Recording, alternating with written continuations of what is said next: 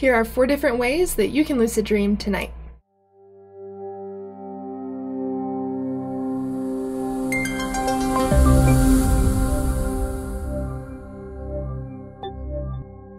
Hey guys, and welcome back to yet another video. In this video, we're going to be talking about 4 different ways that you can lucid dream tonight.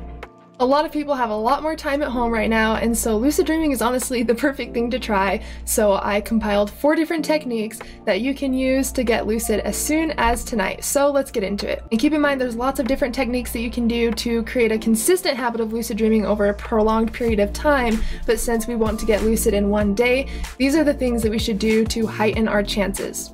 The first one is submerging yourself in your environment and really paying attention to everything the best you can for the rest of the day. So as you guys know, habits that we have during wakefulness carry over into our sleep. But if we're wanting to get lucid tonight, then we need to be as aware of our environment as possible. That way we can carry the awareness into the dream. Without having awareness in the dream, it will be impossible to realize that you're dreaming because you'll be completely oblivious to the environment around you. So what you want to do is train yourself during wakefulness and really pay attention to everything, where you're going, really tuning in with, asking yourself questions, making sure you know where you are, if anything's weird, really just be very critical of your environment and really mindful, and that will heighten your chances of doing that in your next dream.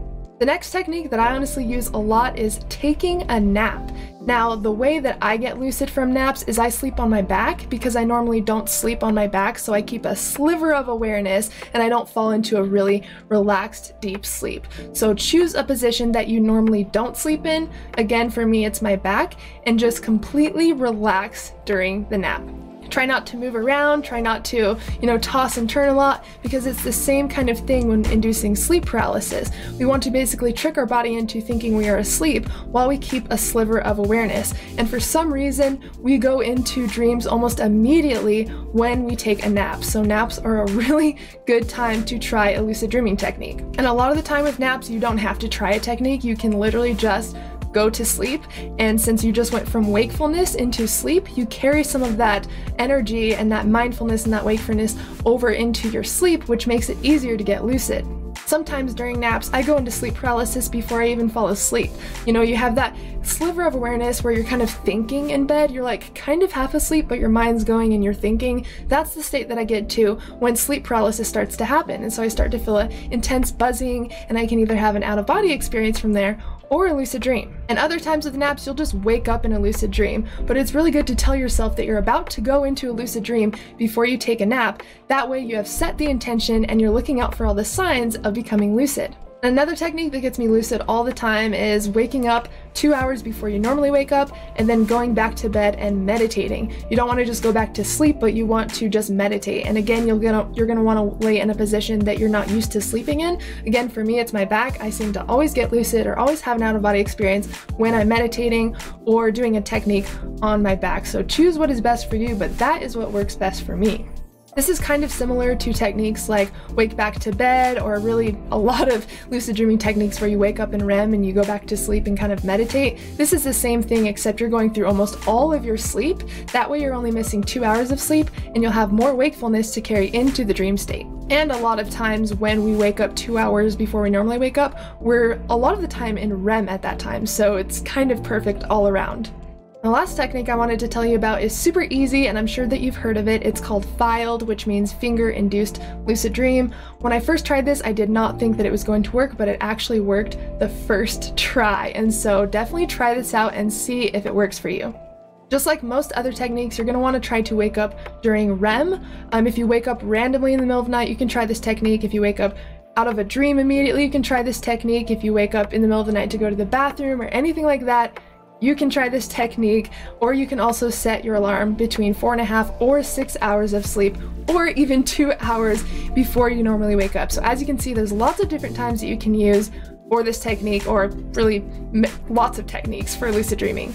Now that you've woken up, you're going to want to stay awake for about 5-ish minutes. You're going to want to go back to bed, and you're going to want to get into a comfortable position. One thing though, you do want to make sure that your hand, at least one hand, can lay flat on the bed. You can have it tucked under your pillow, you can be laying flat on your back and just have your hand flat, but it needs to be laying against the bed completely flat. Now for this technique, you're basically going to harness your awareness by slightly moving your fingers, but not enough to tell your body that you are awake. And this will take some practice. You can practice moving your fingers like super slightly. As you can see, I'm kind of moving them. Then start moving them a little bit less until you can almost feel just the muscles moving. Like you can't actually see the fingers moving, but you can feel the muscles contracting like your fingers are moving. That's what you're gonna want to do when you're laying down and kind of just relaxing and meditating. And you're gonna want to do that for a while until you kind of drift off into sleep, but just barely move again. It's almost a mental thing. You want to feel the muscles slightly contracting like your fingers are moving, but you don't want to actually be like going like this on the bed.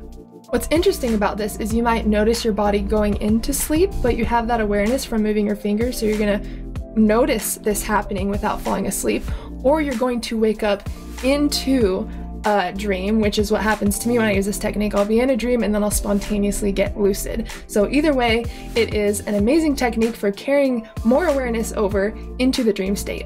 Guys, by the way, I have so many more techniques for you. I'm super excited to get into future techniques because there are some that you probably haven't heard of, which I'm super excited about, but I really hope that these techniques that I shared with you help you get lucid as soon as possible. And guys, I wanted to tell you about the merch line that I recently released. It is lucid dreaming and astral projection related merch. There's stickers for reality checks, tons of shirts, there's mugs, sweaters, phone cases. Definitely go check it out. A lot of designs on the merch shop will be changing every month or every other month or so, so if you see anything that you like, make sure to grab it while it's there. And every sale that we get gets us closer to doing merch giveaways, so make sure to check it out. And alright guys, thank you so much for tuning in. I will see you next time, and as always, I'm sending you endless love and endless lucidity.